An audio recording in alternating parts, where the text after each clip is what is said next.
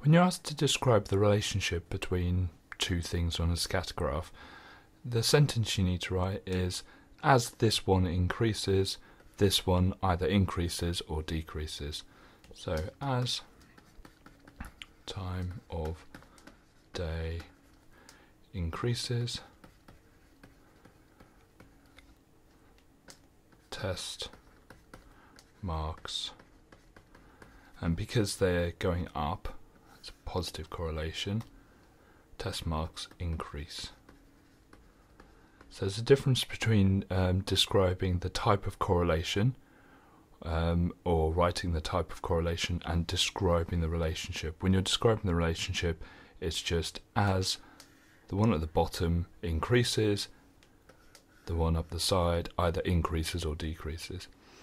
So it says, using the scatter graph, the examination centre then concluded that time of day leads to positive effect on test scores. Are they correct to make this conclusion? Basically, this is a question about the fact that just because two things correlate does not mean that one causes the other.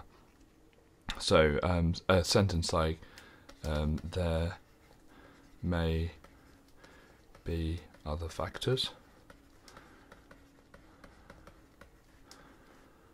such as, I don't know,